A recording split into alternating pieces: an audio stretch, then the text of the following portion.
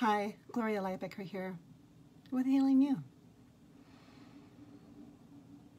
Have you ever felt completely and utterly alone in the world? Where your experience was one that there was just a lack of tangible support available to you. Well, for some of us, our body contracts and our stomach can hurt. There's kind of a collapse in our system. And then our thoughts can become dark, and it's like slipping into a void. Well, I've had that happen to me before. And it was not pleasant, and it was quite uncomfortable. And yet, what I know is possible. It's possible to seek out accompaniment. So let me tell you a story.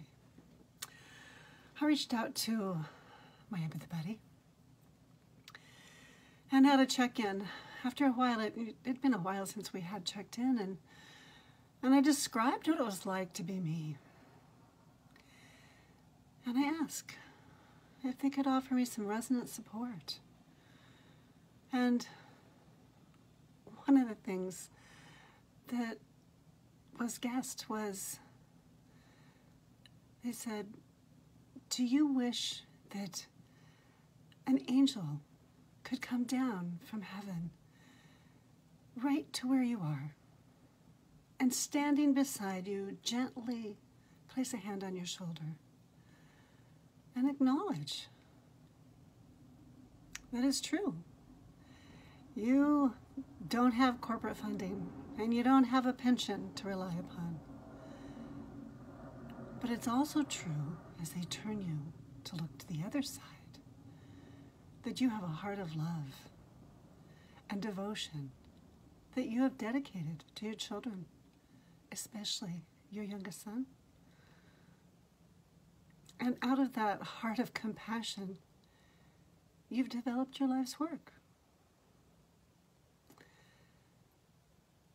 When I heard this, and I felt this, and I experienced it deep within my sense of self, my body softened, and I came in touch with a source of inspiration, awakening me to recognize who I've been created to be.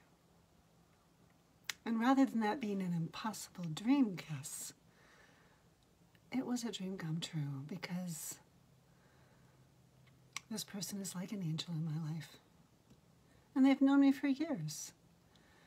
And sometimes when we falter, we need those strong relationships to remind us who we really are. So it's important to acknowledge the shadows, not to make them wrong, not to stay within them in the contraction, but to also see them in the light of the truth of who you are. The first step for me has been to notice my body's sensations. That's where all of the energy and information flow begins, is to recognize them and to begin to name my experience out loud. So, and then the next step is to reach out for some support, for heart connection. If you're ready to reach out like that today, meet with me at healingnewsanctuary.com. Thanks for being on this journey with me today. Healing you.